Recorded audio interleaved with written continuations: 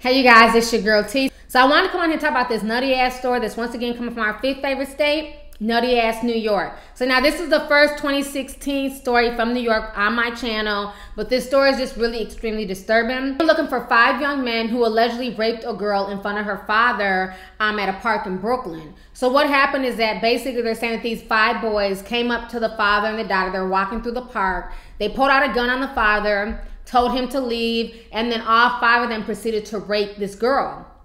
Now they're saying that the youngest is only 14 years old and the 2 young ones is a 14 and a 15-year-old. Both of those parents turned their sons in, and then as of today, the older ones were caught, but now they're saying that there's more to the story. Supposedly what happened is that they ran up on the father having sex with the daughter in the park. This story has been getting crazier and crazier by the day. I want you guys to go ahead and check out these 2 news clips. I'm gonna come back with the rest of my commentary. Good evening to you, Craig and Kala. Now, community leaders had urged the parents of the teens involved to turn their children in, and apparently that is what happened.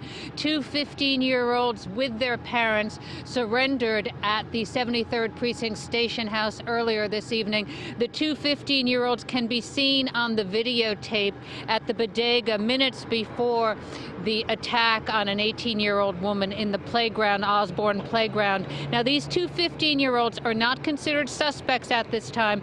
They are considered persons of interest wanted in connection with that gang rape. Community leaders gathered in front of the 73rd Precinct to urge the other 3 men, young men. At first, we believed they were in their 20s and 30s. Now it is appearing that they are all teenagers. They are urging the other 3 to surrender as well. All 5 teens were seen in that videotape at the bodega. The community leaders are particularly concerned about the gunman surrendering to police. Now, earlier today, also, the Brooklyn Borough President questioned how police handled the response to this rape. I want to thank those that have actually made the phone calls, and I want to thank those parents that were responsible enough to walk these 2 individuals in who are persons of interest. They've not been arrested yet. They're just being interviewed. But what we want to say, and I think you'll hear it as a cohesiveness here, we want those individuals off the street that committed this crime. Why it took 2 days for the community to know that a young woman was raped. Why did it take 2 days before this was reported? The members of this community should be notified immediately when you have such a savage assault with a handgun and a rape. Now, also tonight, the NYPD released a statement saying there was no delay in their response to the gang rape. There was no 911 call. The father of the victim looked for a uniformed police officer. That took about 15 minutes for him to find an officer and get back to the playground. The NYPD also says that there was no delay in releasing the surveillance video. As soon as they found out there was surveillance video, they released it to the public. We are live in Brownsville, Brooklyn. McGee, Hickey, Pix 11 News. Back to you, Craig and Colin. He's getting out on this side. Let them come out. Yeah, no problem. We got you. We got you. Watch the other side. Watch the other side.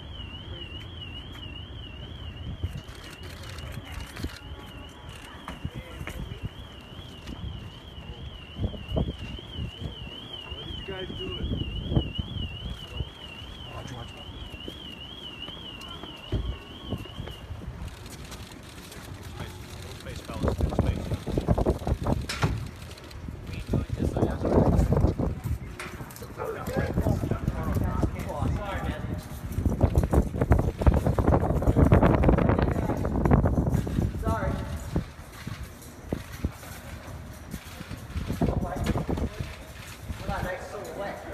All right, so you guys just saw the news clip. So like I said, the story just does not make too much sense to me. I don't understand, one, why the father is walking through the park with his daughter in the middle of the night and it's cold.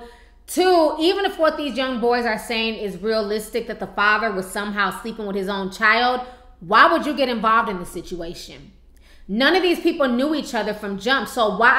I don't understand the logic here. They don't even know if the father and the daughter are related, if they're boyfriend and girlfriend. They have no idea. They just see a man sleeping with a young girl in a park, and instead of either running away, calling the police, being concerned, they decide to engage.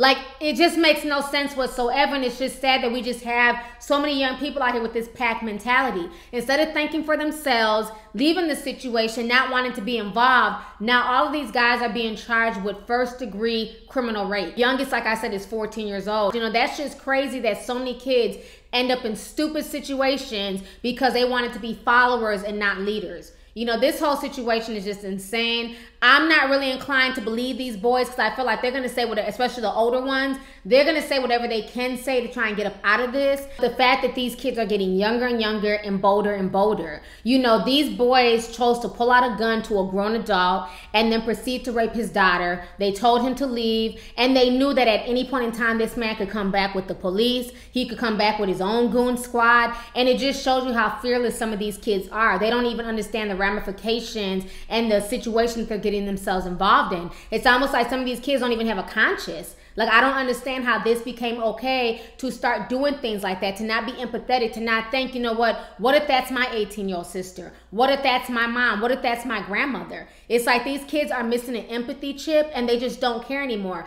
They're just willing to follow the crowd and not think about the consequences, not think about how they're treating that individual. I mean, this whole situation is just sickening. At the end of the day, I think for me, I can only stick with the original report where the father said that they had pulled the gun out on him. And I know some people are saying, you know, why would the father run? Why would you leave your daughter there? But at the end of the day, did it make any sense for the father to sit there, watch his daughter be raped, as opposed to running and going to go get help? And even in the news reports, they're saying that the father ran to a bodega, that the person who owned it would not let him use the phone.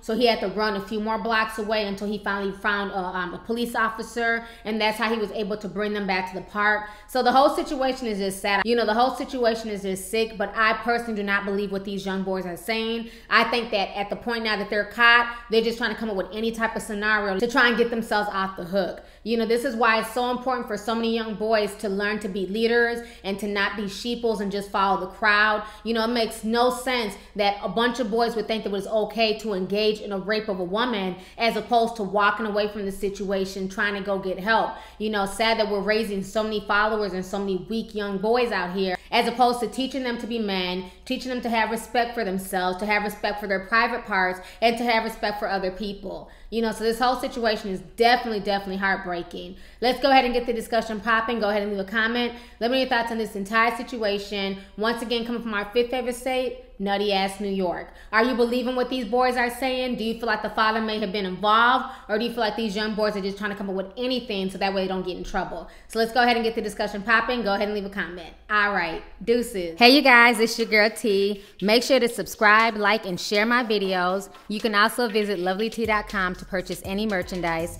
Also, don't forget to click the boxes down below to watch any of my previous videos. Talk to y'all later. Deuces.